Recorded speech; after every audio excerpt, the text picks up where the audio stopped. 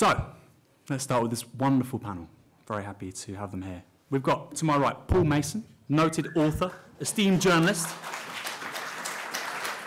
and I think one of the most important voices on technology and politics in the Anglophone world right now.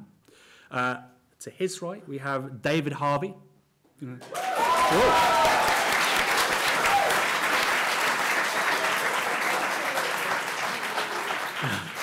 We have David Harvey, Distinguished Professor of Anthropology and Geography at the Graduate Centre of the City University of New York and author of his new book. Do you have a copy on you, David? No. Valentina, do you have a copy on? No. You got a new copy? Look at this gentleman here. It's a very fetching green and red jacket. David is very happy to sign them, I believe, after the event. Are you? Yeah. Yeah, great. David's very happy to... Here we go. It's a very good book. Marx Capital and the Madness of Economic Reason. And somebody jokingly said, has David read anything but Capital for the last 20 years? I mean that's a good question. But in this book, in this book you'll be absolutely shocked because there's Capital 1, 2, and 3, and the Grundrisse. So, revelatory. In 220 pages. In 220 pages. Really excellent book and some really important new stuff in his work.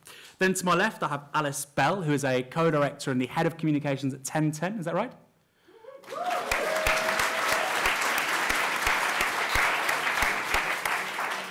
Alice you have a PhD in the history of science, don't you?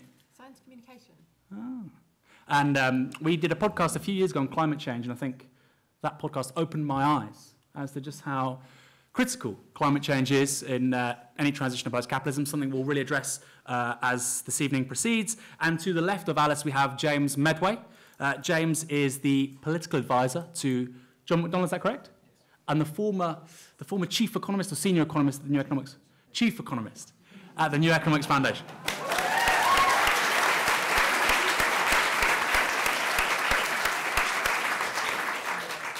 So I'll start with a blurb from the TWT website for this evening. Since the inventions of agriculture and writing, technology has endured an intimate relationship with politics, serving to both disrupt and uphold concentrations of power.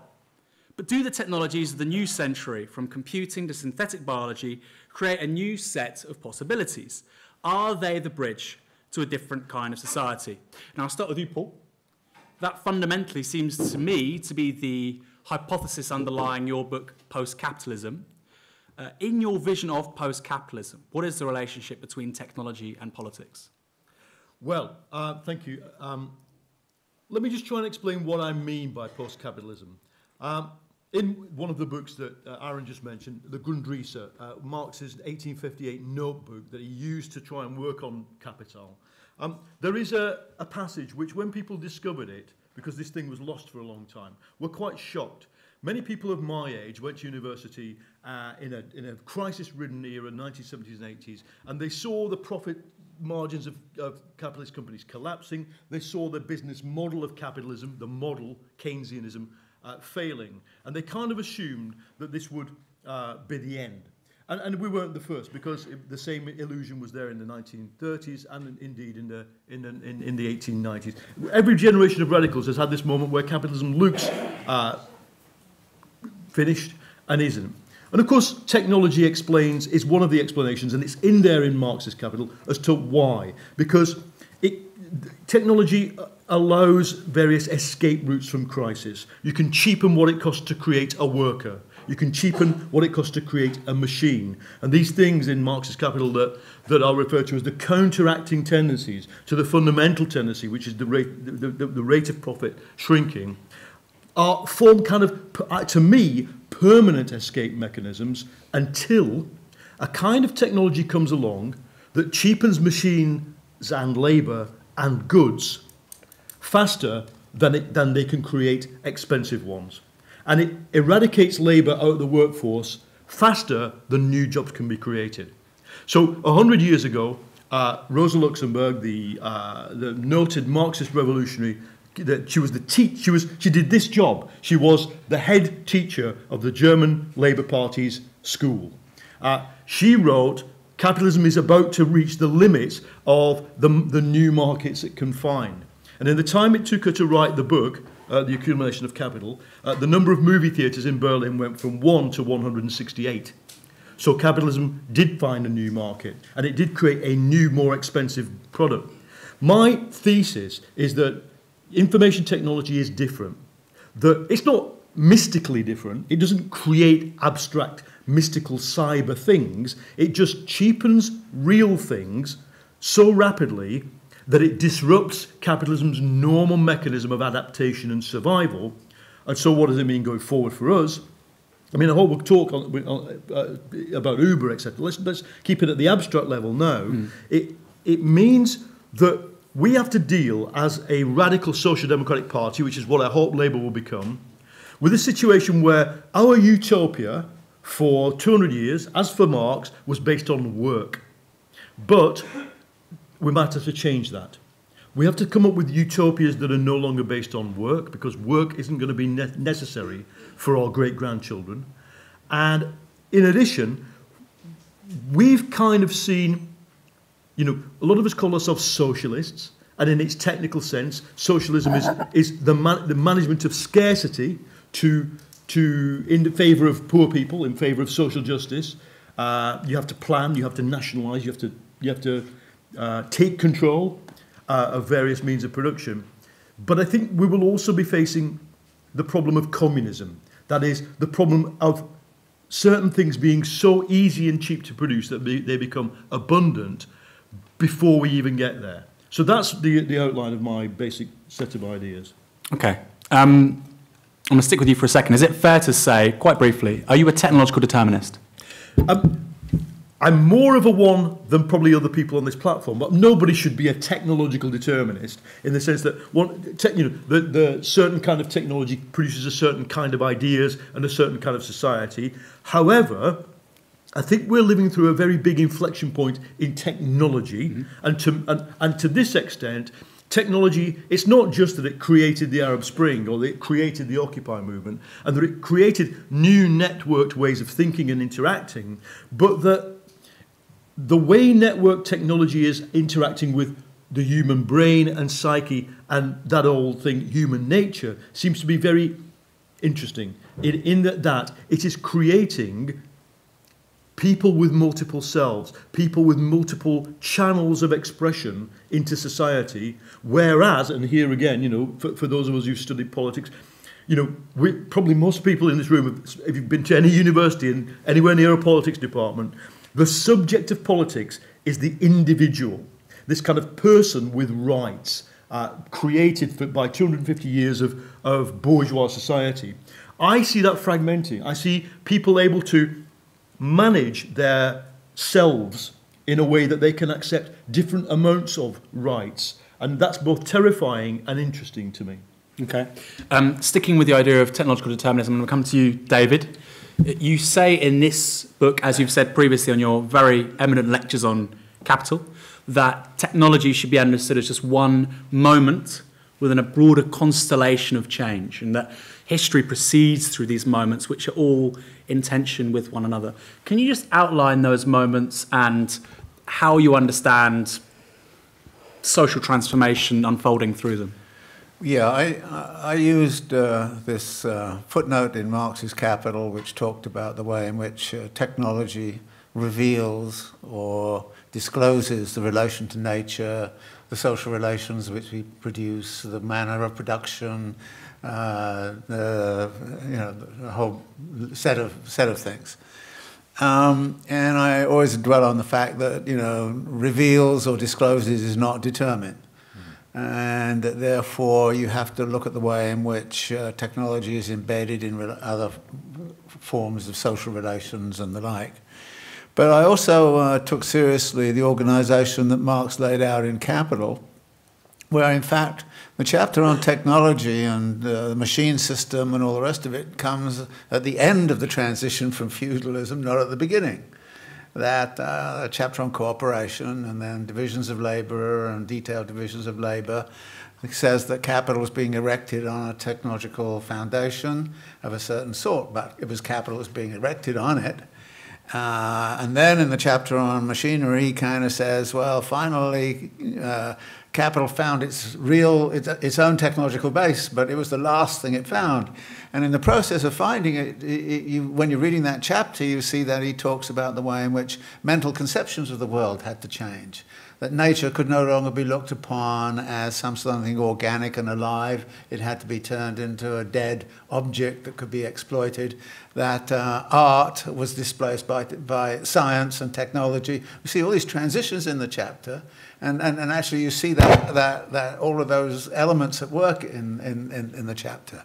And the other thing he kind of points out is that we can misread situations if we concentrate merely on the technology. He opens the chapter, for example, by saying, you know, John Stuart Mill expressed considerable consternation and was puzzled by the fact that new technologies and machines which are supposed to lighten the load of labour end up making the lot of the labourer worse. And John Stuart Mill says this is very perplexing.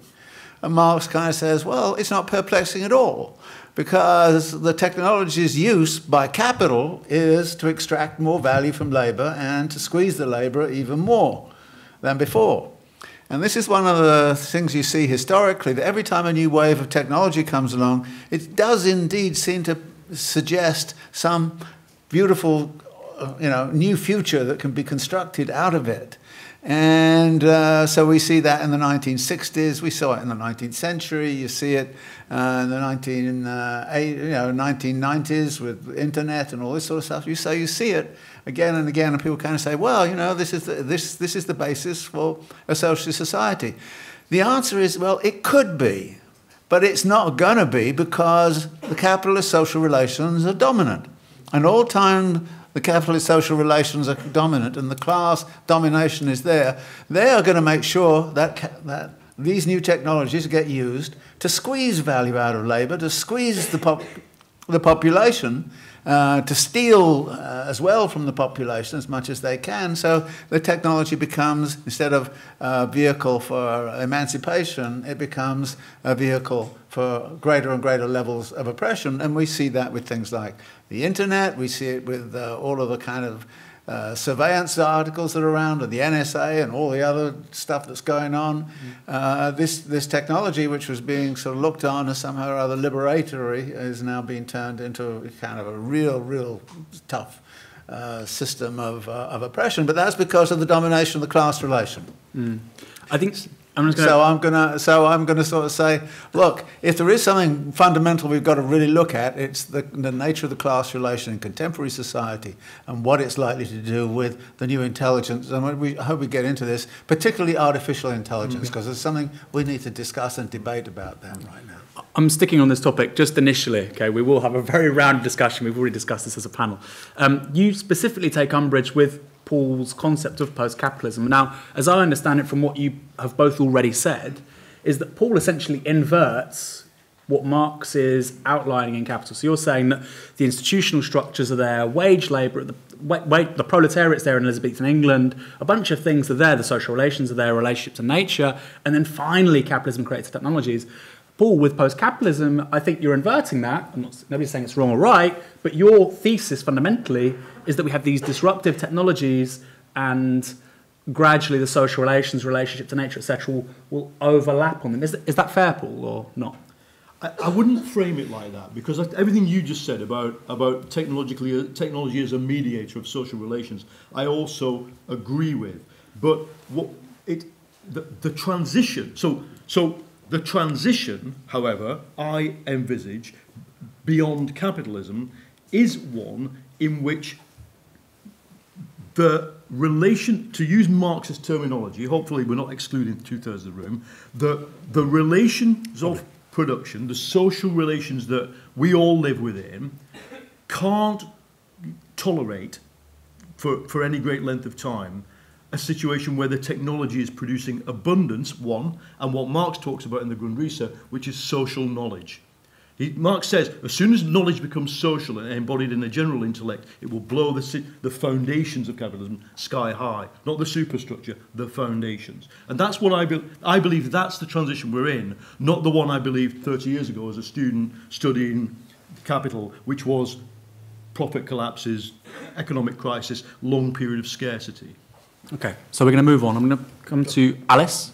We're talking about the issue of, obviously, climate change is one of the fundamental crises of the 21st century. I'd put it alongside probably ageing, the collapse of our economic system, resource scarcity. The Green Left, for decades, at least that's my interpretation, has viewed any transition beyond fossil fuels, i.e. to solar, to wind and so on, as necessarily having to mean that we consume less energy. Is that a fair summation, and is that correct in your view? In terms of whether it's fair, I think we should remember that the green movement is currently and has always been very diverse. So there is a thread of green thought that would advocate that sort of point of view, but there's always been many other types of green thought, and they've often argued with each other, and they have different views about different types of technologies and notions of abundance or scarcity or all sorts of other words we might bring along with that. So I guess we could say a bit of it's true. Whether it's a good idea or not. It's easy to see a kind of message from Greens as like, use less, we just need to stop living the way... Small is beautiful. Small is beautiful, actually, that's another way of putting it, yeah. And I think that probably works in some contexts and not in others. So I don't want to... I would say that one of the things that we need to do to tackle climate change is build more forms of other types of energy and switch where we're getting our energy from. So it's not just about not having fossil fuels, it's about moving from fossil fuels to wind or solar. And has everyone seen the massive big offshore wind turbines on the beach now? Last time I came to Brighton, that wasn't the view. We're seeing these things shifting already. But on top of that, energy efficiency is an important thing. Now, that doesn't necessarily mean that we all need to be cold. It means actually that we can be warm. It means that along with these big shiny wind turbines and solar panels and bits of new kit that people seem to get very excited about, we should also be getting really excited about loft insulation. Seriously, it's really. I keep trying to tell people that we shouldn't say loft insulation is boring because that just makes it more boring. It is. It's important. It's really important as well, and it's an example of how green action can intersect quite strongly with all sorts of other forms of activism, particularly like housing rights. So at the moment. One of the things that happened in the coalition government was we got a new law that meant that landlords had to make the houses that they were renting out couldn't be the lowest energy efficiency. Basically, like one public health person I spoke to, it would be like living in a sieve if you lived in a house that's like D or E rated. So if you were renting out a home, you would have to make some very basic changes to it, kind of to stop it from being completely leaky, which has an impact on climate change. It will save energy. But it also means that people live in more comfortable homes. Now, this policy has now been screwed around loads. Sorry, am I allowed to say that word? Yeah. All right, I'm not sure. Well, Facebook isn't regulated by That's why you're on Facebook. You can use all sorts of words. Yeah. This is an example of if we're fighting for movement to save energy, actually it can be done in a way that we are making homes more comfortable, that we are asking for renters' rights, that we are building better buildings that last longer. It's not necessarily about having less of something, it's about having better stuff. So I worry a bit when we have this dichotomy about a sort of green saying small is beautiful and less is more, and like a sort of other movement which is like, yay, warmth, abundance, great stuff. You're like, well, we can have both, and it's just about looking at where we're going to be using our technologies efficiently. Yeah. So, I mean, for me, my view of the Green Left historically is that that's been the tendency. I think that's probably going, but that's been the historic tendency. And the question I'd ask as a result would be, do you think that the historic mistake of the Green movement in the last 30 years is an inability to generate a populist politics, around actually saying, look, your lives could be better beyond fossil fuels, here's why, rather than saying, well, actually, you're going to have to be very restrained, be very austere, you can only eat food in season from 50 miles away, which in England's not great. You know, do you think that's been a political failure of the Green Left? Possibly, yes. And I'd say that alongside that, we've also got kind of messages about climate change being just that we're all going to die. And I mean, I don't want to sugarcoat this. We're all going to die. But that's the jokey way of putting it. It's hard to not be really crass when you talk about climate change because it's really, really bad. Really, really bad. And I don't want to say that what I'm about to advocate is that we also need to be able to give people a positive vision of the future. And there's a danger there because you sound like you're saying it's all going to be okay. But we need something to motivate us, to go alongside appreciating how awful it is. This is not to say we're giving you some hope and that's all you're going to look at. it is awful, but there is some light. There is ways that we can tackle it and we can make it less awful. And there are new ways that we can rebuild the world as we are rebuilding it to tackle climate change that will also make the world better for other reasons, like energy democracy, like clean air, like all sorts of other things that tackling climate change we will also be able to tackle. And so I think you're right to say that they haven't been able to give a positive vision, but it's not necessarily just been about saying we all need to eat potatoes. Final question. Would a post-capitalist society necessarily have to transition to renewables? I suppose it depends on what you want that to look like. I think any society, if you want society to exist, if you want people to live on this planet, we're going to have to stop using fossil fuels last week. Right, so yeah, how...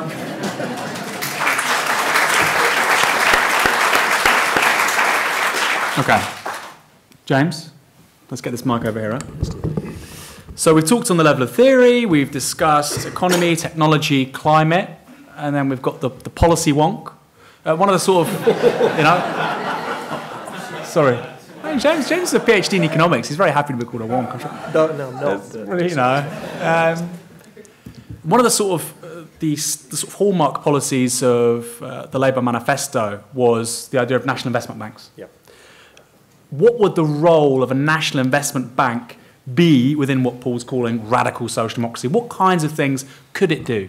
There's two bits. I think it fits in hopefully with what Paul and David and Alice had talked about, which is two parts of this. One of them is, I mean, this is striking, and it's probably obvious to people in this room. It's obvious you just walk out the door, particularly since the recession, the crash, is that for all the talk of this big technological shift that's taking place, the fourth industrial revolution, or whatever you want to call it, the kinds of technologies that Paul has been talking about, and the acceleration of technological change that implies, what's actually happened very, very clearly since 2008 and accelerating, as you might expect, since 2010, is that we've substituted cheap labour for investment in any of this new technology or capital on any particular scale, like very, very strikingly so. So instead of, we basically have a kind of an economy that works towards, because the incentives are set out like this, and the labour market works like this, and your institutions think like this, that works towards saying, well, we could invest in new technology, we could make other things happen. We could, for instance, if you're talking about investment in renewables, this is a relatively quick way to generate some highly skilled, well-paid, relatively secure jobs and do something that would get you some distance towards meeting any kind of climate change objectives. You could do something like that. In fact, all your incentives are to say, well, actually, we don't do that because we can just effectively cut people's wages, mess around with their hours, put them on zero-hour contracts and do all of these things instead. So one of the things in the manifesto, and probably building on this going ahead, is that the fundamental bit we have to get hold of is how investment happens and where it goes. We need more investment in this sort of technology on a very, very large scale. And it's embarrassing, some of it. If you see, we can sit here and talk about digital technologies, about what we can do online and the rest of it. I mean, just wandering around Brighton, the broadband drops, right, on your mobile phone, that sort of thing, that you pay a fortune for these things from these companies. It doesn't work across great swathes of the country, that sort of thing. And you talk about, there's this big new world we could be part of. As an economy, where we live is lagging behind in all these things and starting to seriously lag behind. So one part of what you have to do, and if you want a positive vision of this, there's you have to solve a problem that this government in particular, and the British economy in a more fundamental sense, isn't really solving itself, which is that if you want some of these things to happen, there has to be a way, there has to be the institutions that will deliver that investment. So that's why you say a national investment bank and regional development banks. That's one part of it. The other part of it, I think, is exactly what Alice said, which is this question of energy democracy and democratising the ownership of the technology that's there. Now, I don't know. I mean, I did exactly the same thing. Last time I came to Brighton, there wasn't a great big new wind farm on the horizon. And now there is. And this is good in and of itself. It's better than that not happening. I won't speculate on who owns it, but my guess is this isn't, some sort of local cooperative. If anybody's from Brighton can tell me otherwise, right? So they can tell me that this isn't going to be some sort of locally owned... German government. There you go, the German government. Right. I'm impressed at the depth of knowledge and local knowledge on this particular subject. Intellect. Yeah, it's good. It's the general intellect. It's back to the Grundrisse. So it's not owned locally, it's not controlled locally. Now, that's less of a problem for offshore in practice. There are issues around, you know, kind of the ownership of the skyline, if you like, and the sea underneath and the coast and that sort of thing. It's more of a problem you're talking about onshore wind, which is where the really big, obvious economic win is, just in terms of this stuff is now really cheap, about as cheap as gas. It will get cheaper to install. And if you want to make a very rapid transition to low-carbon energy production, this is one of the routes to do it. Now, the issue there, of course, is that if you don't own the wind farm yourself that's now sitting on top of what was otherwise an unspoiled bit of landscape, because lo and behold, this is where the wind tends to be, you won't feel too pleased about that. But you'll feel very differently if you own that, and your community owns that, and you collectively own that. That would change how you feel about this. It would also generate incomes. It would also start to introduce some economic activity locally. So there's two parts, I think, to this. One is there's the big national collective effort that has to be made to try and knock the economy we're in into somewhere that isn't basically low investment and crap jobs forevermore, because that's the downward spiral that we're starting to look at. That's the big national part of it. The other part is the democratisation and ownership of that economy, giving people the chance to actually take some parts of the wealth that's there and use it for themselves, and use it in a way that's, you know, collective and fair and democratic and all the rest. I just wanted to echo that, particularly on onshore wind. I completely agree with it, but I would disagree and say that it does matter on offshore wind too. And there was a really interesting paper from the Labour Energy Forum just out last week. I would recommend that you Google and try and find it, on this very issue, on the ownership of UK offshore wind. And what's useful about it doesn't just put some data on it, it gives some really good arguments about why that matters and why we shouldn't just say community energy is for little projects in solar farms or a small wind turbine, of which there are several actually. Sussex, Brighton is a really good hub, particularly community solar. But we could have community wind, offshore wind. They have community offshore wind in Denmark. Why couldn't we have it here? And I think we'll see people locally who probably are thinking, oh, my view's changed. I used to live in Brighton. It was a bit of an emotional shock for me to see the view being changed today when I came down here. I quite liked it because I like wind turbines. But at the same time, I can imagine people looking over and going, that's owned by a German bank. That's not really us. And if there was ownership, and also it affects our public engagement with renewable energy, but also it means that our supply chains are going to be in the UK, and it's going to mean that we have more jobs here. It has all sorts of economic impacts. So yeah, let's not lose the opportunity of offshore wind at all. James, you can say what you like, but I'm just going to ask you a quick question. Cool.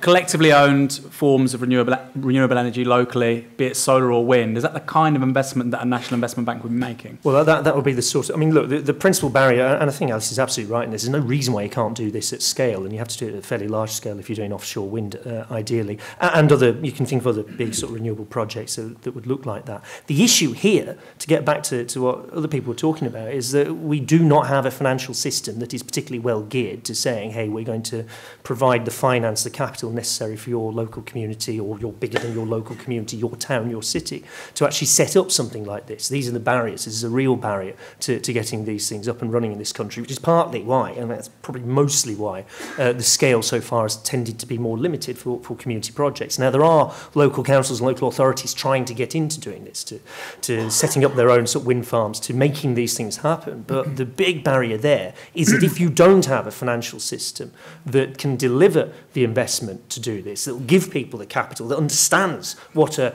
cooperative might be, or what a collective form of ownership might be of something like a wind farm, then you won't get the money to do it. And if you don't get the money to do it, it won't happen. So you have to think about building new institutions that can start to deliver this sort of thing. And of course, then, once you've got that, you can talk about scaling up, I think. So, Alice, very quickly, then I'm going to pull. Just to give people a concrete example of this idea of people owning their own solar farms and wind farms and stuff isn't some imaginary thing that happens in the future. It has happened in the last several decades in the UK. And I've got a really nice example of one that happened just locally recently. The town of Balcombe, which you might have known for its anti-fracking protest, the first place where we really saw anti-fracking protests happening in the UK. After all the protesters went and the frackers went, they decided not to frack. The local community felt kind of bruised by the experience and was sort of left with this thought, well, how should we power ourselves? And they decided what they wanted was community-owned solar. They wanted to own it themselves, not have fracking companies running, like, floating in. And they wanted it to be solar. And they tried to build a community-owned solar farm. And there is a beautiful solar farm in Balcombe that produces enough electricity to power Balcombe and the village next door. But because of the changes in policy and how difficult it is to run an energy co-op in the UK now, it had to end up being commercially run. And you can go and see it. It's beautiful. It's designed really well because it was designed with the community, because right up into the stage they were about to plug it in, it was going to be community owned. but in the end it couldn't be. And that was a few years ago. This isn't some imaginary thing in the future. This is actually our history, and it could still be our present and our future too if we just had some small changes in policy. Paul, to transition to post-capitalism, would we need to completely socialise finance, or would an institution like national investment banks be sufficient?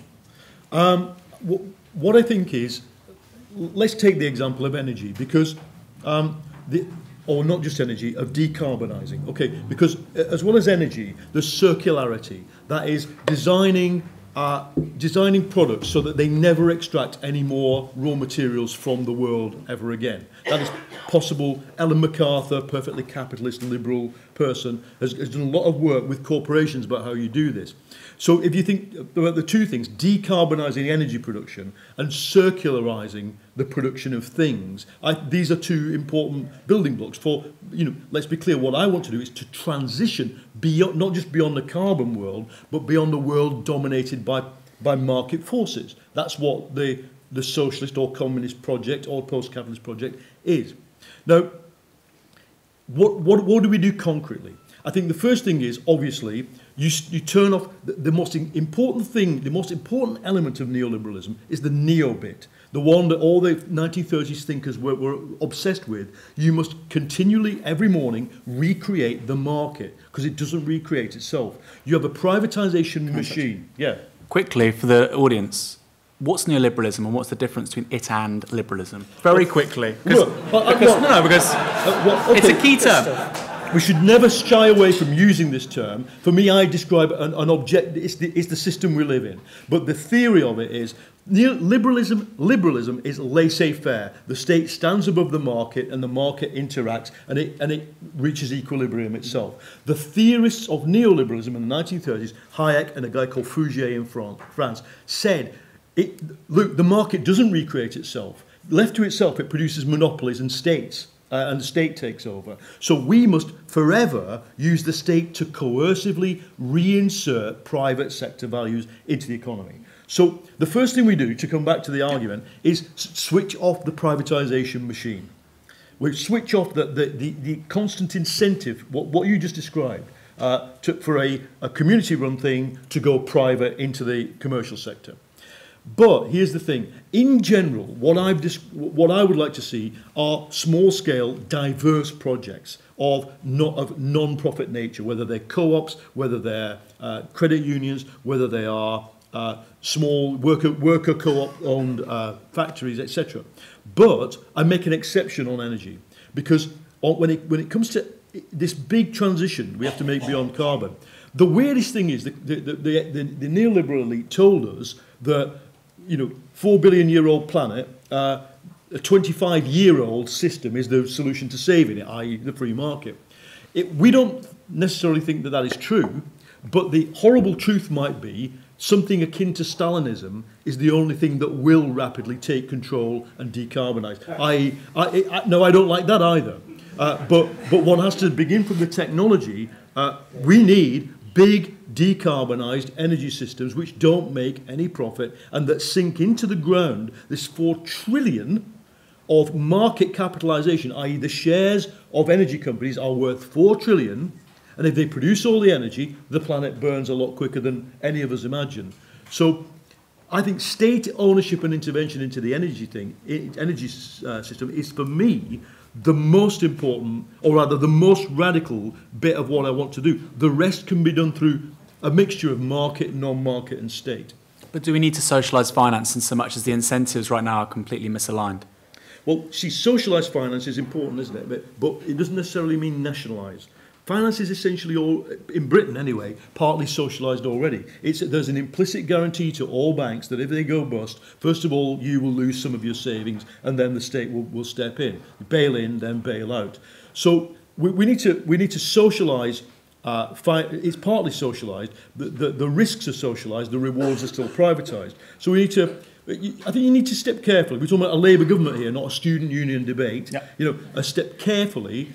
But I would say I would take RBS, accept the fact that it's never going to recover as a proper capitalist bank. It's one of the biggest institutions in the world, even now. And then to the debate: would you use it as a centralised bank, or would you then break up its capital into regional banks. But for me, RBS should be the #1 candidate for this National Investment Bank. There's no need to create. We could create a new one, but you still have to have the problem of what to do about RBS. We could create a good bank, bad bank with RBS, and the good bank should be refocused to do what you see Barclays always did in this country. Barclays was a preeminent lender to SMEs, small businesses. It's useless now. But if you had a business that was literally brimming with money to lend at very decent rates to the kind of businesses that you might want to form, people around here, and already have formed, and Brighton's full of small, innovative businesses, and then HS2, and then a new motorway, and then, a tidal barrage in Swansea. These are tens of billions, and it could have 200, as the programme is 250, or we need to spend it in 10 years. Sorry, can I jump in here? Yeah, I want to. Thank you. Neoliberalism for me is very simple. It was a class project, and it was a class project from the very beginning. It was not about the market. It was about consolidating class power. And I tried to write that out. And it's very interesting. It's very interesting what's happened. I tried to write that out in the Brief History of Neoliberalism. There are lots of books coming on about neoliberalism right now. One tries to treat it as an ideology, another tries to treat it as, about the market, another about that and that, to the point where the concept becomes incoherent, and half of people say you shouldn't use it anymore, which means, great, we don't have to talk about the concentration of class power anymore. Well, fuck you. That's what we've got to talk about.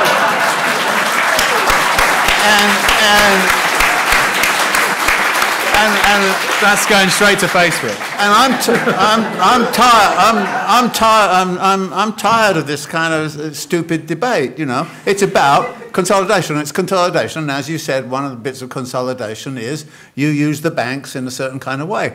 Going off the gold standard in 1971 was the beginning point of a lot of this. It then allowed the credit system to be used in a certain kind of way where you could actually start robbing the world like crazy. So actually, when you look at something like the Southeast Asian crisis, it was a thing where perfectly good economy was forced into bankruptcy by financial means. Then in stepped the banks, bought all the things up, and then sold them back at some vast things. The Chinese understand this, by the way. They have a little thing where they kind of say, the United States right now, its economy is 2/3 based on robbing the rest of the world and 1/3 based on making things. And the robbery comes about through these institutions that get set up. The investment bank, I think it's a great idea. But one of the things it's got to do is, A, be democratized itself. It's all very well to say, in a patriarchal way, we're going to encourage democratization in a village. That's very nice. Centralized decentralization. Or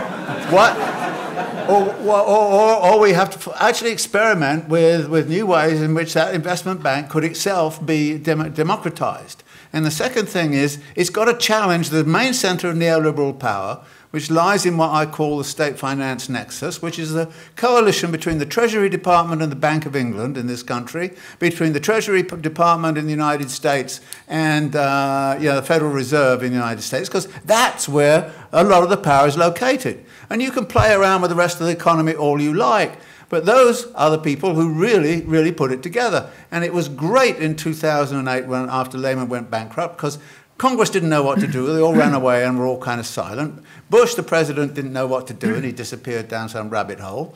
And who came out and said, this is what we do? The chair of the Federal Reserve, Ben Bernanke, plus Hank Paulson, came out and stood in front of the television and had a 3-page piece of paper and said, this is what we do. And what did we do? We didn't bail the people out. No, we bail the banks out. That's what they said. And that was it. And that's neoliberalism. That's neoliberalism in power for you. And we've got to keep that concept straight in our mind. I mean, we can chuck neoliberalism out if you want, that's fine. But don't forget the incredible importance of the class power that is being assembled right now. It is more concentrated and powerful now than it's ever been. And the big question for me is, how are they going to use that power to take these new technologies, which do indeed have lots of emancipatory possibilities and all the rest of it, and actually turn it to their advantage? How are they going to do that? That's the thing. And it's interesting. One of the things that we can discuss this a bit is the universal basic income. Now, you know, the left autonomistas have this, but who else has it? All the Silicon Valley people. All the Silicon Valley people. That's what they want, a universal basic income. They want to have people delivered enough money to buy their products. And it has nothing to do with being nice to people, having a basic... It's, my God, who's going to buy Netflix if they have no money? And when we get that sort of economy is set up, that's what Silicon Valley wants. And so we've got to start thinking about that. And artificial intelligence is coming down very strong. What worries me is in the same way that the left fought in the manufacturing sector against automation and new organizational forms and all the rest of it, and basically lost, you know, again and again and again as, you know, working class were destroyed by sort of deindustrialization and all of that. We're now going to see the same story repeated again in the service sector. And the big question for the left is, are we going to fight resistance to, you know, artificial intelligence coming in hospitals, all this kind of stuff? Are we going to fight it and lose? Or are we going to use it creatively and actually then push with it in certain kinds of ways? That's one of the big technological issues that I think we should be discussing. Do you want to respond to that, Paul? We'll come back to that. Let's get to the issue of Uber. And let's try and... This is my understanding. Forget what's going on right now, but in 50 years' time, most cities will have a transport system that is automated. It's entirely possible, intelligently run. But the question is, and this is the question actually of... The question of class power is posed right now, today, for everybody who understands that that will happen. Because either London's transport system will be run by an automated system that is centralised and whose logic is runs on behalf of everybody, and therefore social justice debates and values will feed into it. Should we have a tube station down in this poverty-stricken borough or not? All things like that. Or it will be the system will reside in every atom of the transport network. That is, the system will be the operating system in every car and every autonomous bus and every other thing that's in that system. If it's centralised, it'll be entirely possible, and I think necessary, to cheapen it all. Because the point will be, this thing will run itself, so its production cost, i.e. what does it cost to produce a car, produce a bus, produce a train, will be the cost of running it. And you can subsidise it or not, but you could very easily reduce the cost of transport to pennies for everybody. If the system is the operating system of every vehicle, that can't happen. In fact, having the operating system of every vehicle run the system will necessitate a transactional thing. So basically, can my car go in front of yours in this traffic jam becomes a question of cost. And that is where Uber is a company designed to prevent the emergence of centralised transport systems in cities. That's what it is. It's nothing to do with providing employment for poorly paid cabbies. It is now, but they're designing the company for when autonomous cars come about. Note the word, autonomous. Not driverless. They want the cars to have an operating system that allows them to operate independently of and actually in defiance of any traffic management system that's actually already in place. So this conflict we're having right now about Uber, which I think we should all be very clear about, is not just a massively exploitative rip-off system. Is a conflict about who owns the data and who controls the smart city. And, you know, the people who put the money into Uber, the Saudi Arabian monarchy, and the Silicon Valley guys, they're very clear that unless they produce a disruptive business model, the natural outcome of the business model would be a centralised, democratically controlled, and ultra-cheap, and ultimately non-market transport system in every city within 50 years. That's what we should want. And they are the rebels. They are rebelling against modernity.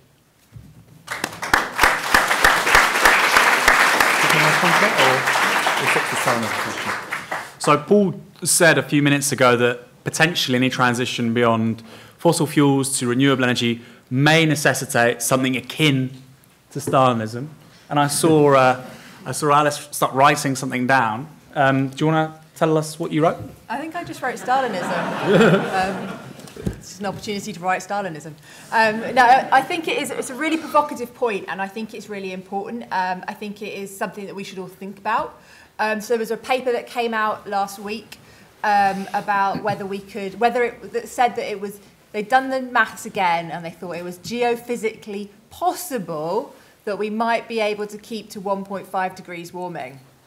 Which then got spun as, oh, actually, climate change isn't going to be a big problem anymore. The scientists have discovered it's not going to be. It is still going to be a problem. There's a big difference between being geophysically possible, or not being geophysically impossible, I think was their phrase, and being a political and a cultural and a social and economic inevitability.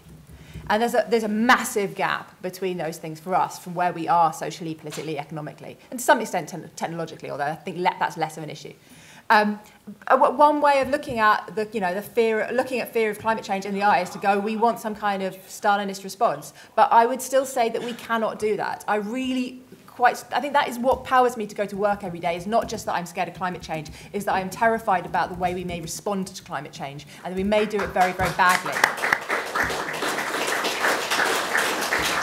I'm glad that I'm not the only one who feels this way. So I think we should heed, warnings like the thing that Paul just said properly, and we should think about that. But at the same time, we should be working to try and do community energy alongside large-scale things. We can have big and small and medium together. We can have things like we have the array in Denmark, which is got a community offshore wind turbine. It's alongside a larger commercial one owned by the part state-owned Dong. I mean, there are ways of doing this to different hybrids. And I also really like that you mentioned the tidal lagoon project in Swansea, because one of the really interesting things about this project is it is not just about imagining renewable energy. And a lot of the rhetoric about the tidal lagoon project is all about how many jobs it's going to create, how much money it's going to save, how much carbon it's going to save. All of those things are important, but it misses a very beautiful bit of that project, which is still very important if you talk to the people involved in it, which is totally reimagining what we mean by a way of producing energy, a power station. So this is a power station that's not just going to be making power and giving jobs. It's like a park and a cultural space, and that you can go to art concerts there, and there'll be like wildlife and birds, and you'll spend time there, and you'll know people who work there, and you'll have an opportunity to argue about climate change in the building, which is completely different from a nuclear power plant with loads of get out of here security alerts around the side of it. It is completely reimagining our relationship to energy, and that can be done alongside very large-scale state-sponsored, state-funded projects. So that's different from a Stalinist vision of rapid decarbonisation. I'm going to come to you in a second, James. I wanted to just build on what you were saying, Alice. I think it's Peter Thiel who talks about this stuff. And you were saying, the Silicon Valley is now saying, maybe heating may be sort of kept to 1.5.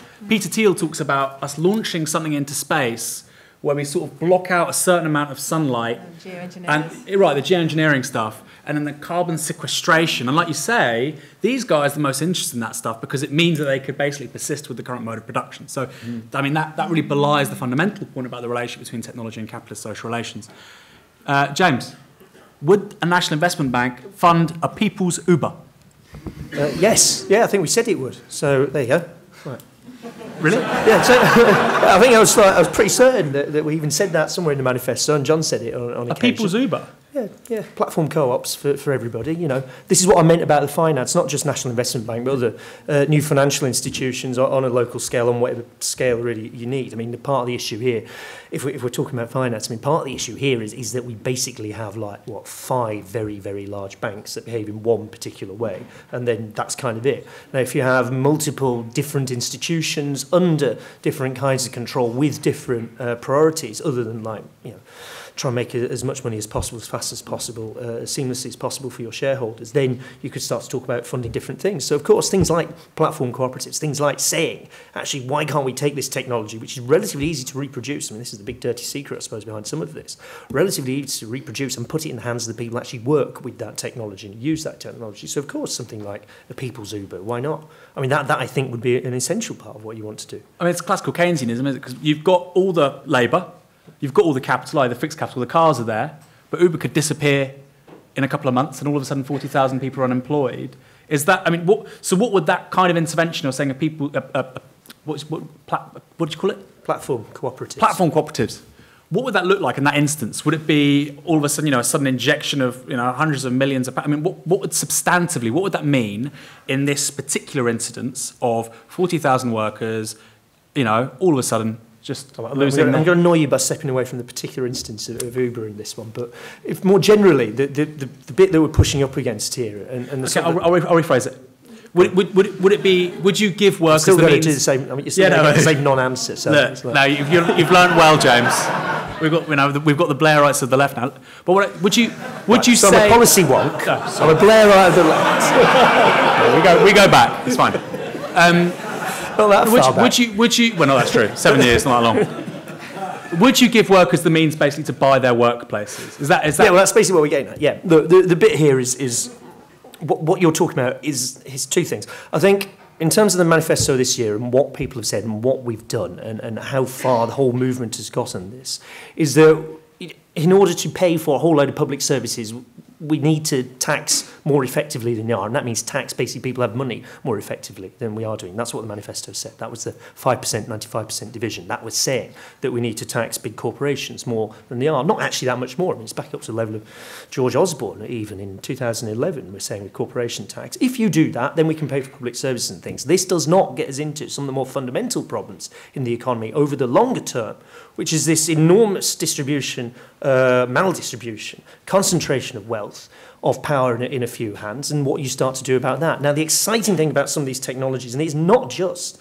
actually the digital stuff, where you can see straight away that you can copy software incredibly rapidly and cheaply, and it's just there and you've got it. So why not have it more collectively owned? I mean, that's what lurks behind Uber and other such companies. Why not have that more collectively and democratically owned? You can see how you do that, but also on the level of manufacturing, on the level of production. You can see that the scale of production needed now. That you move from a world in which things are done on an enormous scale in assembly lines to things are done in 3D printing, to things can be done in other different forms of technology. Now, if you start to think about that, and if you have this capital that can operate on a smaller scale, it becomes a lot easier to see how you can democratize it, decentralize it, give it to people, and fund the institutions that will do that. And those institutions should ideally be owned by the people who are working there. And that would be a more democratic, better, fairer, more egalitarian way of running society. That's what you need to push for. To make that happen, you need new institutions. You do need something like a national investment bank, the regional development banks. It does need to be under democratic control. It does need to have that sense that this is what we're going to do, that we're taking the wealth that's there and we're giving it back into the hands of people. So instead of saying that you have this incredible concentration of wealth and power at the top, we can use the technology that we have. We can take the technology that we have and give it back into the hands of people. But to do that requires institutional change. That is the point we're talking about the National Investment Bank and finance more generally. I mean, it comes down to this, right? The fundamental point, I suppose, is would you trust the people who crash the banks to also run the robots, right? That's kind of the nub of the argument. Right? So in other words, you have to try and take that technology and give it to people and find different ways of running it. We have to. We have very, very few choices on this. Otherwise, the system runs away with us. Great. I mean, that sounds like a... I like the framing of the real right to buy, and I think that's absolutely right. The right to buy your workplace is phenomenal. David, we've got just under 15 minutes left, then we'll go to questions, and we finish at 20 past. I believe that's still okay with the TWT gang. Good. You mentioned briefly AI, David. How would you manage it? Because Elon Musk has talked about this, hasn't he? He said the big problem is when we get AIs that all of a sudden are phenomenal, they'll augment human intelligence in a way which doesn't look like the singularity, but all of a sudden people have access to a resource which is more valuable than thousands of human brains, etc. So how can we manage that in a post-capitalist way? Frankly, I don't know. To begin with, I think this is where, for most of us, we're at the edge of this, and I think that we don't know quite what all is involved, but we should be sitting around thinking about it and getting lots and lots of ideas about it, because it is now possible, partly because AI itself, as I understand it, is doubling in capacity almost every 2 years or something. So in 10 years' time, we're likely to find all kinds of things which will be possible to do. I'm interested in questions of how AI might relate to more concretely questions of, say, urban and regional planning. Because I think, it's all very well saying we want to reduce, fossil fuels and we want to have driverless cars and all that kind of stuff. But we've also got to think about, why people are making journeys in the first place and what kind of journeys they are and what they're for. And one of the things that is a bit astonishing about contemporary society is the way in which everything seems to be quite upside down. I mean, we have all of this immense labor-saving equipment in household. I mean, household technologies, for example, have gone, through the roof over the last 30, 40 years. But if you kind of say, has that made life easier for people? The answer we generally get back is no. So there's a whole kind of question of what the kind of emancipation is about and what freedom is about.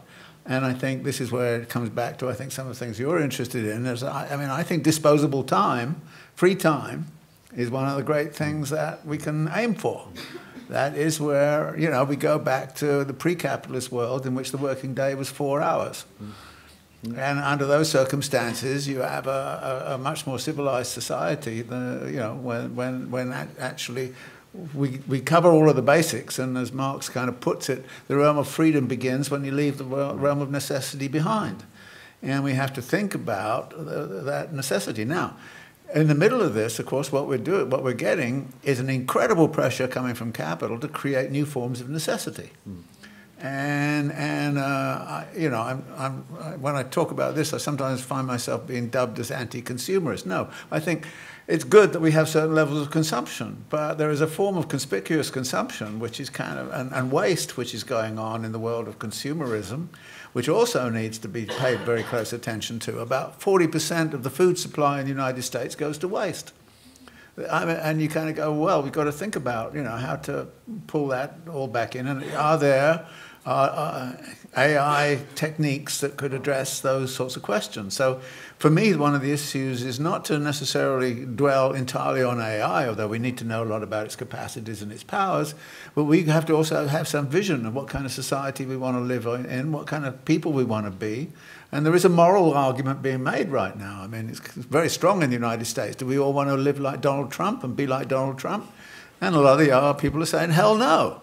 That's not who we are, and that's not what a human being should be. And I think that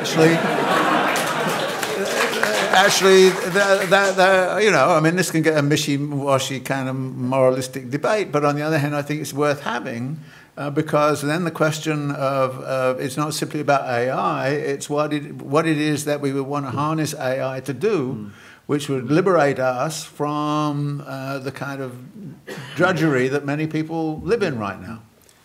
I mean, just quickly responding to that, for me, when you look at AI and renewable energy, Jeremy Rifkin talks about the technology-energy matrix of fossil fuels with the steam engine. And I view this pairing of AI with ever cheaper solar in particular. I think it could be just as disruptive as this technology, which, like you say, really underpinned the globalization of capitalism remarkably quickly. Mark Cuban, who's a technology entrepreneur, owns a basketball team, I believe, he said that AI would create the world's first trillionaire. Paul, why is it easier in the head of Mark Cuban to conceive of a trillionaire than post-scarcity communism? I'm surprised he said trillionaire. Yeah, gazillionaire. Quadrillionaire, at least. Exocillionaire. Look, the challenge and the immense potential are summed up in that question. When Google's DeepMind computer beat the best Go player in the world last year, the move that made everybody cry, including all the ninth Dans who at Go.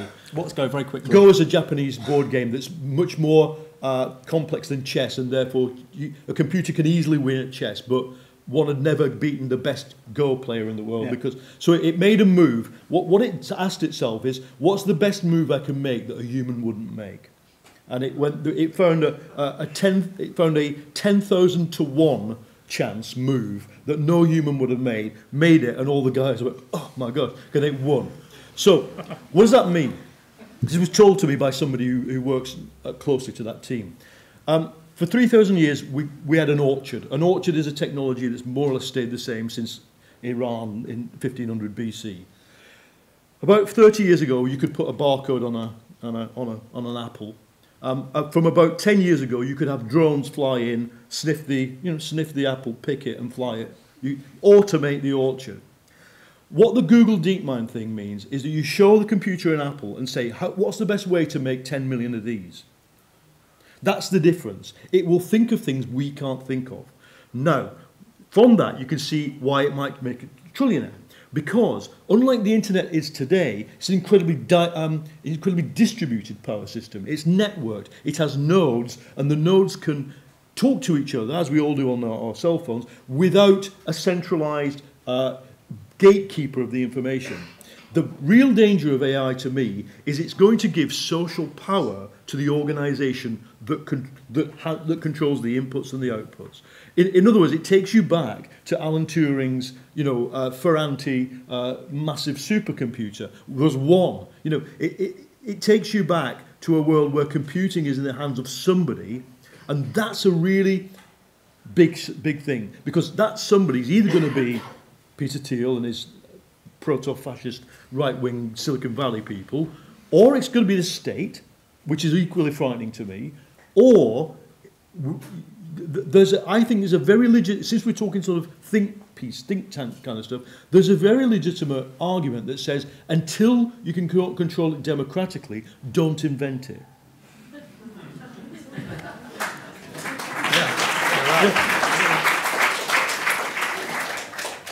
Alice, any thoughts on artificial intelligence, transition beyond fossil fuels?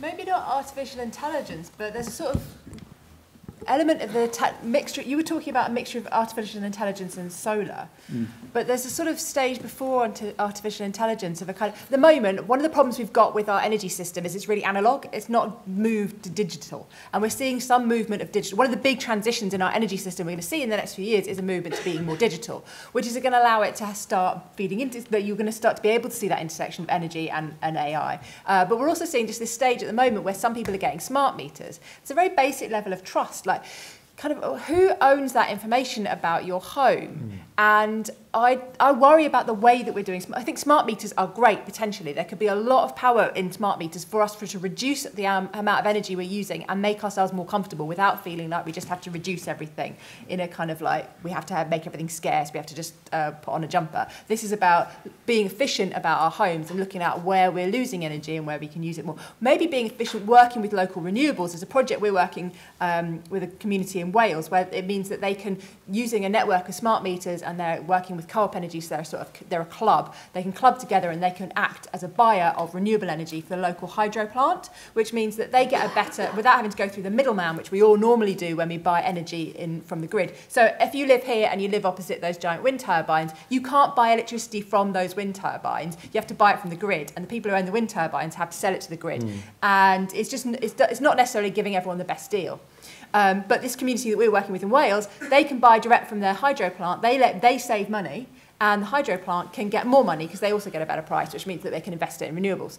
There's all sorts of things that we could be doing with smart meters that would be brilliant, but I'm really worried about the way we're doing it. And I think there's I think we should have lots of expansive, interesting conversations about AI, but I don't want us to don't want us to miss this kind of more everyday conversation about Nest or whatever technology some of you may be being offered, and who owns that and how we do that well. And I'd like to see groups like the Labour Party talking about how we might think about community-owned forms of that, public-owned forms of that, and who owns these platforms.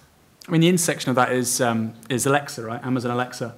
Which is obviously, or Google Home, which is in your home, and it's eventually, what you're going to see within homes and obviously within communities is an energy internet, where energy is distributed in ways and channeled in ways which is optimal. Similarly, objects like your phone will be able to store energy, and when something else in the home needs it, it'll go there and so on. This may all sound very strange, but fundamentally it's the same ecology that we see with the formation of a logistical internet, of which Paul was talking, where you have cars and warehousing robots and trains and buses, which are all entirely autonomous, all integrated in a manner in which we have optimal outputs. So, who controls it? What's that? But who controls it? And fundamentally, like you say, unless it's withdrawn from capitalist social relations, It's not good. Potentially. I mean, certainly. I mean, it'll mean things like your washing machine working at the best time of day for when your solar panels are working, which is potentially really good. But you might worry about your washing machine working when you're not there. And there's perfectly reasonable reasons why people would worry about that sort of thing. And we need to be careful about how fast we go and make sure that we're transparent about it and take people with us. Otherwise, I think we'll get backlash. This is one of the reasons why I worry about a kind of very heavy top-down, we could say Stalinist or some other word, revolution in terms of how we use energy, is that people will be left behind and then they're going to start to hate it, and then we're going to get festering of people not wanting to move. We'll get people hating smart meters. We'll be getting people who aren't going to come with us. And if we want to do this well and fast, I think we do need to bring people with us and work with them. Otherwise, I don't think it will happen that fast at all. It won't happen fast enough. And it won't happen well in a fair way that's not going to cause other problems in other places. James, finally, and then we're going to go to questions very quickly. Did you want to respond to anything in particular? Or?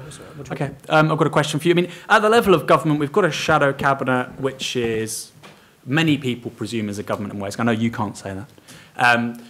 To what extent are the people that would be going into the Treasury, business innovation and skills, et cetera, are they thinking concretely about these challenges around, for instance, solar, who owns data, AI?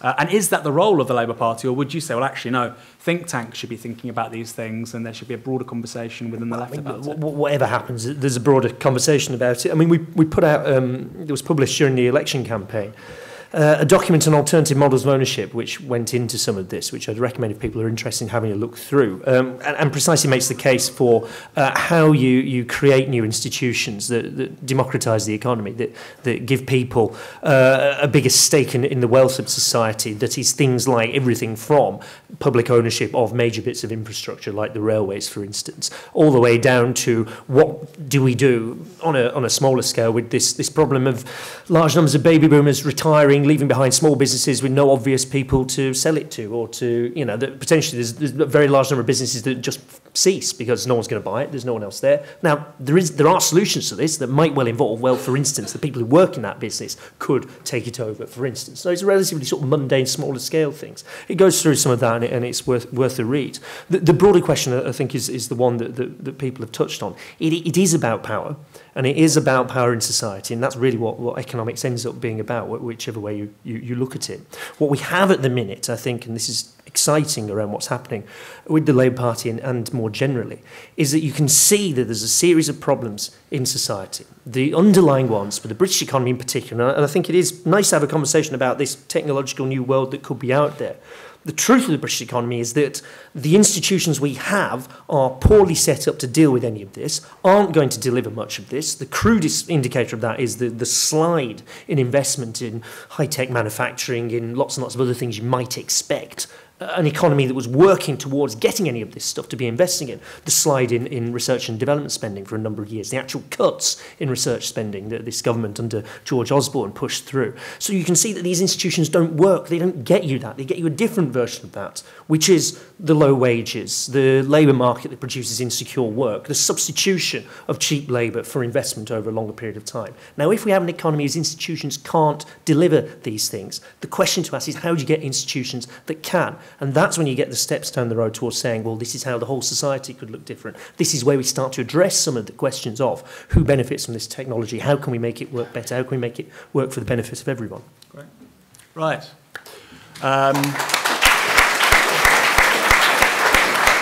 Good. We have 20 minutes left. I believe there are 2 roving mics. Yes, please put your hands up, and then there'll be 2 people walking around giving the mics out. We'll take 3 questions at a time, and then the people that are addressed can respond to them. So, where are the microphones? There's a mic. Yeah.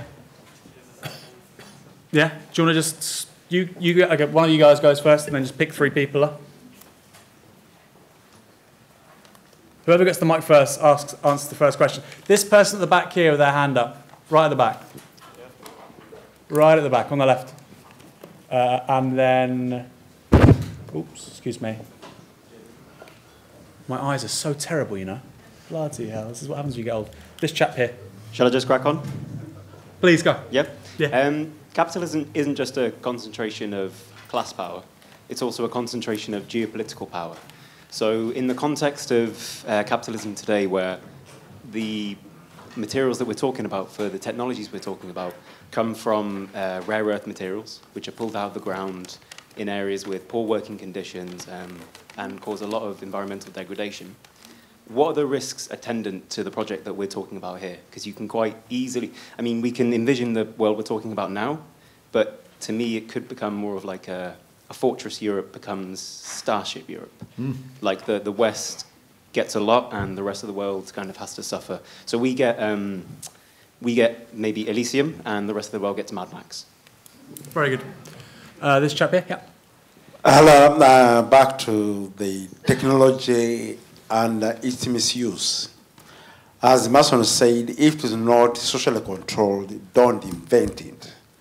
And I concur with him in his statements completely, because the technology that has been invented these days is such that it is used not only to manipulate, but to victimize individuals, some of us who are minorities, of who we talk about the extremism of capitalism, and you are seen as a danger to the establishment and society, to the point where we are vulgarized, pulverized, and completely misused as individuals as well as what. So that we, as we see it actually, it is the so-called middle class who are aware and know so-called right wing, including such a public, public-owned companies like BBC, who are hell-bent on playing or whatever plays they put on, or the arts they make and all these things, paralyzing individuals and all these things, just because to making them a laughing stock, so that they may have no integrity or no purpose for their lives, for which we must disabuse socially and collectively. Thanks. I'll take one more. Yes, this woman here. Yeah. Just listening to your discussion of artificial intelligence, prior to AI is the massive accumulation of data, personal data, and as more devices come on the internet, energy devices, other household devices, a massive amount of information about people's everyday lives. In a situation where, and I cannot emphasize this enough, of prevalent and endemic insecurity. And we don't have enough people working on that at the moment, and the problem is getting bigger and bigger. Is the question, and we live in an era where that aggregation of data is happening already. Is the key question about who owns that data and how it's controlled, or should we be trying to resist that further aggregation entirely? That's it. Good. So we've got 3 questions. We'll start with you, David. You can answer all of them or none of them. Obviously, try and be as concise as possible. We'll do another probably round of questions. Well, the thing about data is there's some things you can collect data about and some you can't. And one of the big problems that exists right now is if you can't convert something into data, the tendency is to believe it doesn't exist. Now, here's one of the major contradictions, that how do you get data on alienation, for example? That's very difficult. And in fact, we're living in a world in which almost 2/3 of the population of the world are alienated, deeply alienated. So you're collecting data on all kinds of things, like your traffic habits and, what you bought in the store yesterday. And a lot of it is being used, I think, also for this kind of question, that the contemporary state has become essentially a militarized state apparatus, which is into punitive politics rather than into actual social serving. And again, there is a big political kind of problem of conversion of that, because otherwise, to the degree that you try to maintain any kind of democracy, then the democracy is going to end up with some crazy electoral results, which, of course, is the sort of thing we're seeing. And again, you're right. There's a lot of data which is all kind of getting out all over the place, and people use it for all sorts of reasons. I'm very much in the habit these days of when something comes up, I lie. So maybe we should have a mass lying kind of a thing when anybody wants to know,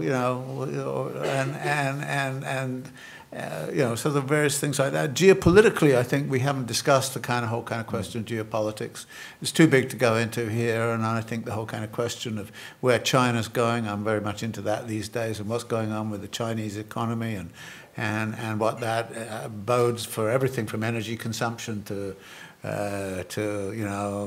technological transformations and the geopolitics of the one belt, one road, all those sorts of things. So there are all sorts of issues of that kind, but we haven't had a chance to, and I think it's probably impossible for us to get in any depth that here.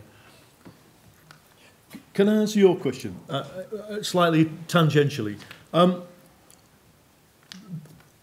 One of the important things that information capitalism does is that it creates an industry around what economists call externalities. Externalities used to be, if you've got a power station and here's my washing line, your pollution hits my washing line, how do I solve the problem that I'm not doing business with you? How do I charge you? And the capitalist economists said, well, you create taxation, you create penalties for the polluting power station.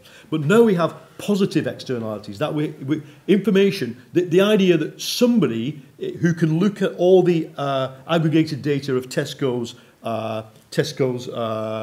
consumer, everything we do in a Tesco, can work out a lot of things. They can work out, if you know what street all the diseases of poverty and obesity are in where I come from, South London, if you knew what those people were buying in Tesco, you could work out to tell them not to buy it. In other words, there are huge social power residing in this data, but the question is, what do we do with it?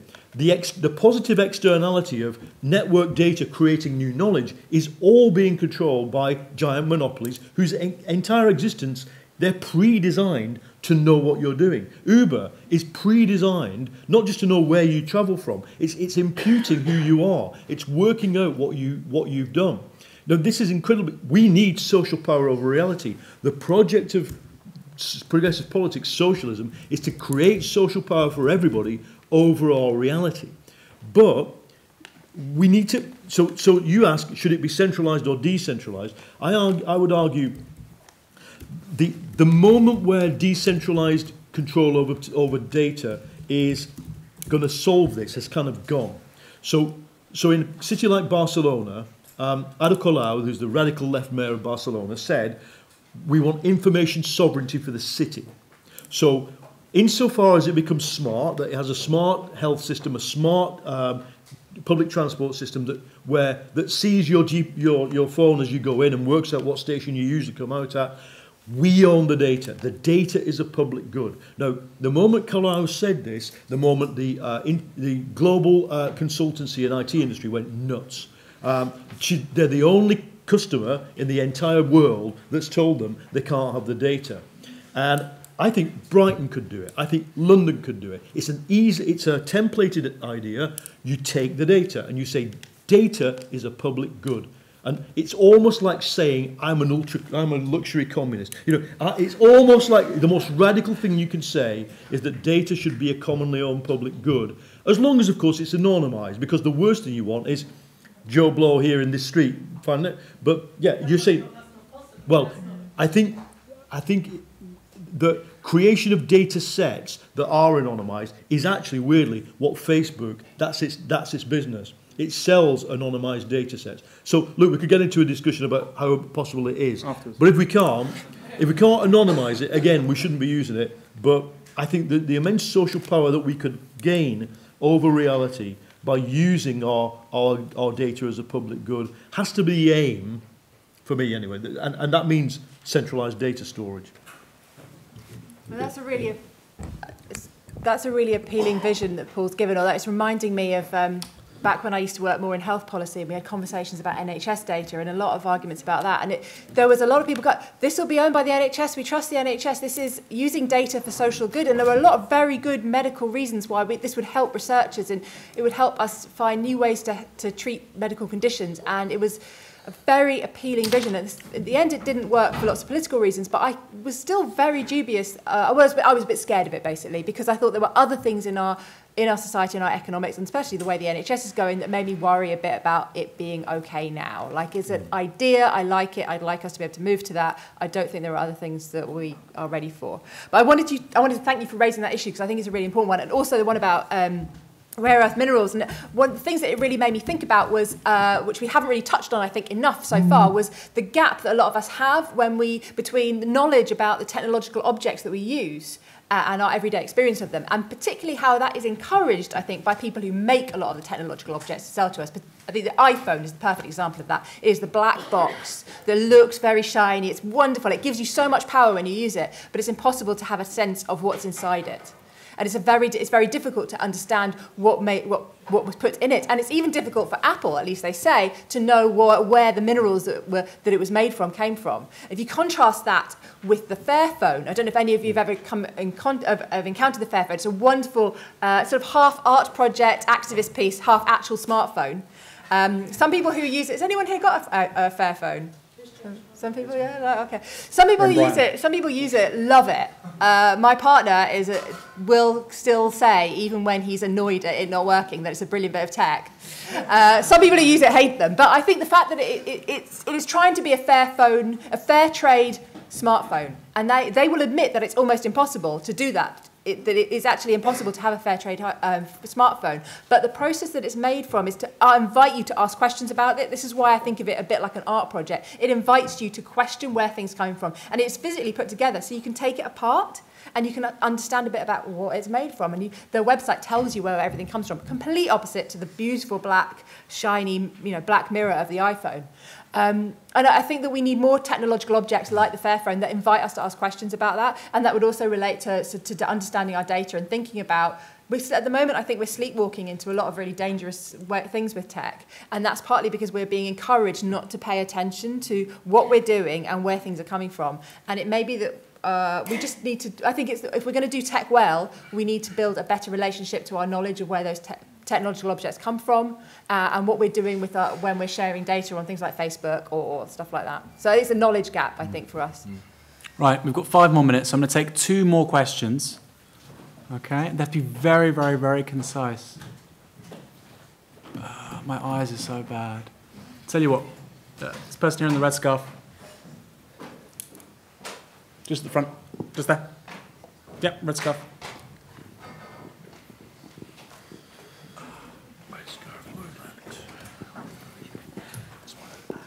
Hi, so you mentioned obviously what place AI could have in the process of technological emancipation.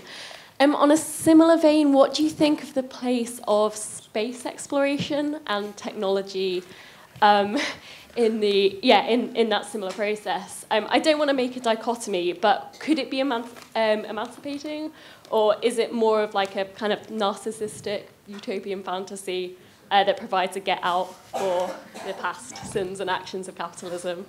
And if space travel became socialised, would this affect? Sorry? If what became socialised? Sort of space travel and exploration, would that affect that relation?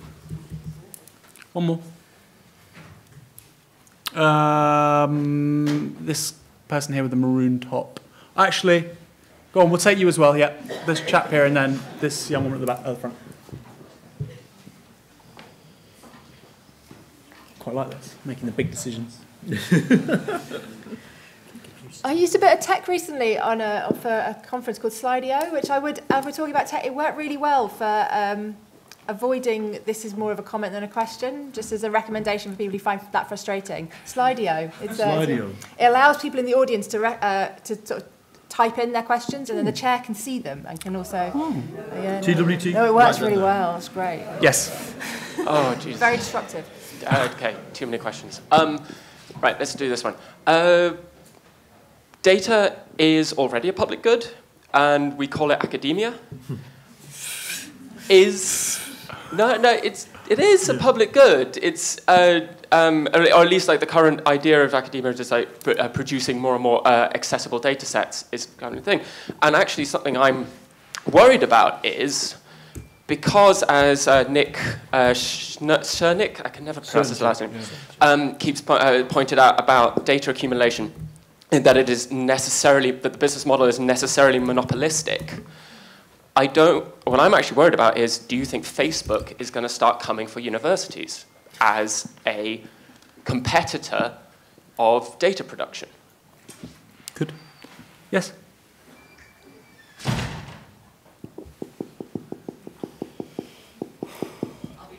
Yes, the panel have to be very, very quick. 30 seconds to a minute each.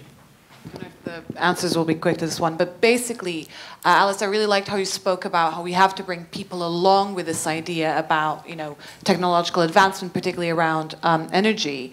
But if we think that a lot of the consumption, and this links it back to what David was saying earlier on as well, a lot of our consumption is connected to notions of fetishization, of this romantic notions we have about products like Apple, like whatever it is.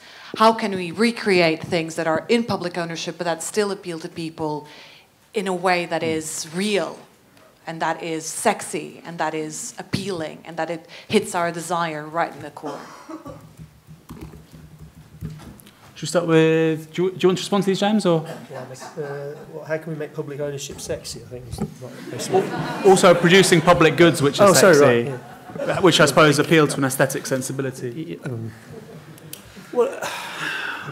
Quick answer. Well, look, Tom Ford heading up, you know, the Ministry of Aesthetics. That's. I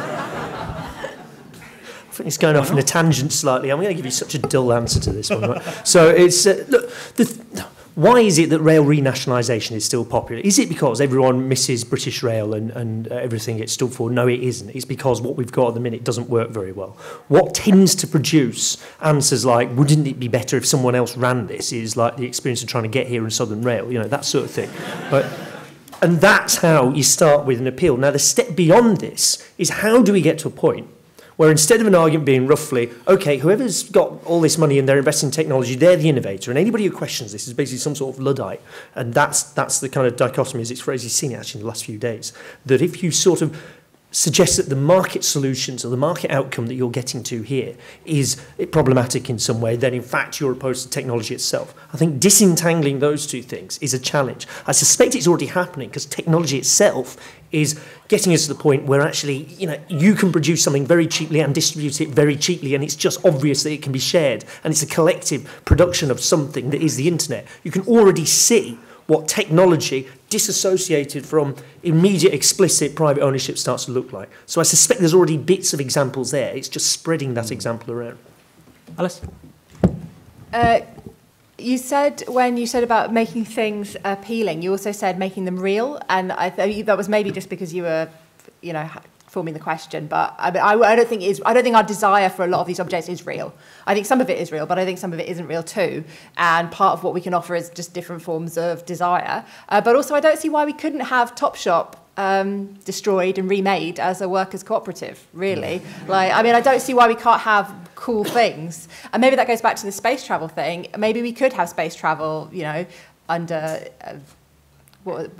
fully automated luxury communism. I would worry a bit about space travel because apparently there's something to do with where it emits, where you would be, like you could be particularly environmentally damaging, apparently, space travel, so let's not do that. But we could create one that's like a non-emission spacecraft, and then let's all go to the moon, because that would be fun. Paul? Space socialism, beauty, public goods. Interestingly enough, look, what's interesting is that when I said Peter Thiel of PayPal is a proto-fascist, I mean it. He has theorised, he's written in 2009, I no longer believe freedom and democracy are compatible.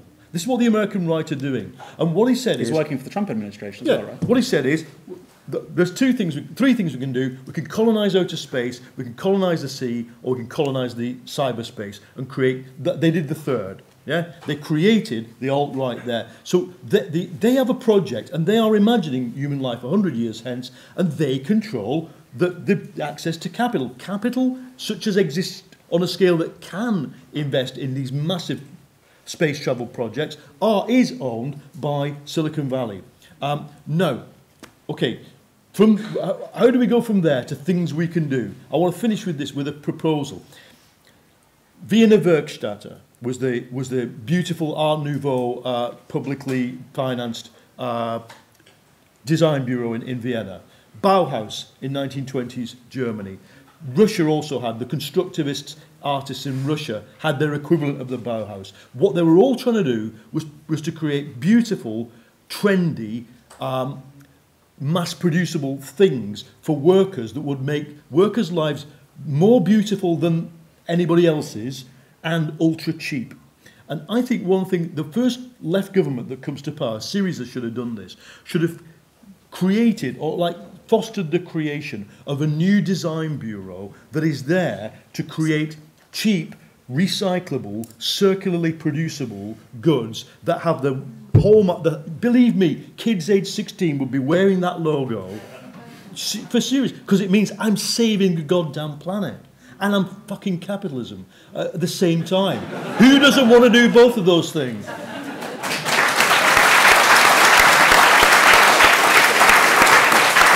David? Yeah, my views of space travel have been perverted a bit by reading Kim Stanley Robinson's novels. But the key thing there is that you kind of if you replicate the same social relations as you go, then doesn't make any difference, you know. And this is the problem. And this brings me, if you like, to the again.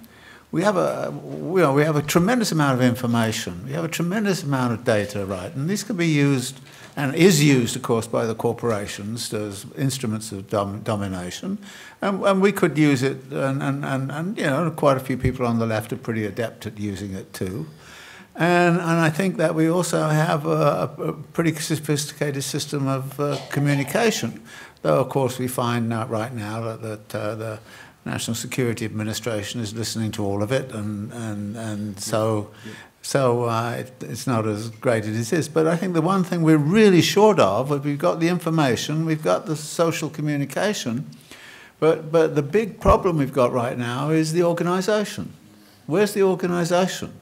And I think that is not something that is given, if you like, by the tech data and the tech question and all the rest of it. It's saying, well, until we have a really good organisation on the ground, we're not in a position to look at AI and say, no, we don't want that kind of AI, we want something else. We're not in a position to actually say, look, the state apparatus is behaving like a sort of repressive monolith and it's time it stopped. We're not going to have the capacity to do those things. So that the big hole, if you like, politically for me, is that we're not really properly organising. Thanks. Right.